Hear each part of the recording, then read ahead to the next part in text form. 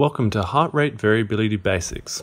This 4-part series covers the history, benefits, and evidence base for heart rate variability, what is heart rate variability biofeedback, the social nervous system, and activating the social nervous system with heart rate variability biofeedback.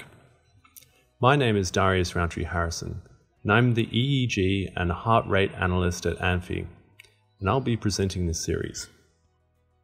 The history of heart rate variability begins in ancient Greece with the epically named hero Phyllis, one of the earliest recorded anatomists and physicians, was the first person documented to record the heart rate. In ancient Rome, Galen was the first person known to have used the pulse to diagnose health conditions. During the Middle Ages, there was a long pause, but following the Enlightenment, Reverend Halley's, a true Enlightenment man, amid his many discoveries, measured blood pressure and the variability between heartbeats for the first time. From this point on, there were numerous discoveries, including recording the heart's electrical potentials and analyzing the time, frequency, and non-linear qualities of the heart rate. Today, a lot is understood about heart rate variability.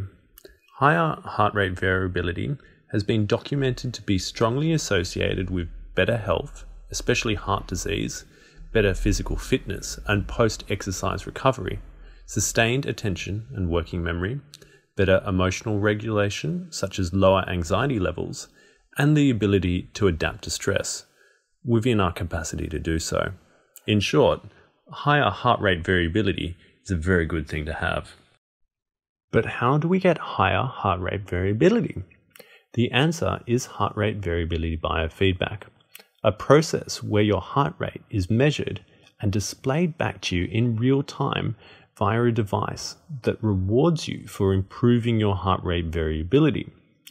The reward usually comes in the form of a game or a movie that progresses only when your heart rate variability is high.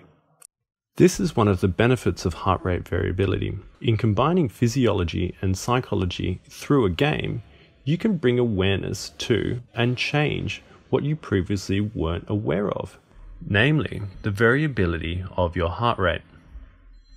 With practice, heart rate variability biofeedback allows you to access all of the benefits associated with higher heart rate variability, such as better health and emotional regulation. Some of the other benefits include increasing mindfulness, working on the solution and not the problem, and less emphasis on verbal communication.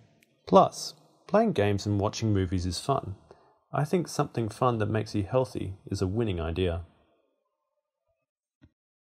The evidence supports heart rate variability biofeedback for a number of conditions, including anxiety, depression, hypertension and prehypertension, irritable bowel syndrome, and chronic muscle pain, which are all classed at level 4 efficacy according to the Joint Efficacy Task Force guidelines for evaluating the clinical efficacy of biofeedback interventions.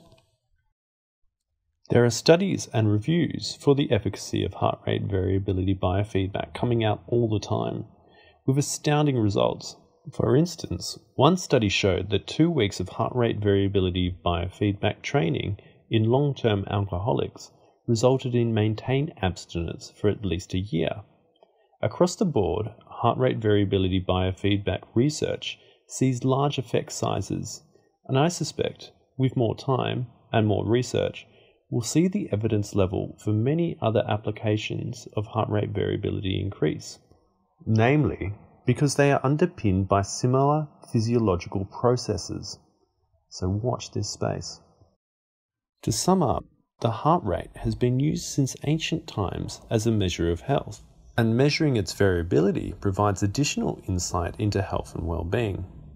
Having high heart rate variability is a very good thing for a lot of important reasons, and biofeedback helps you improve it in a fun and evidence-based way.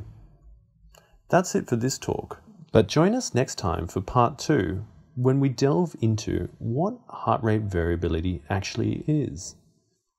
Until then, lead from the heart.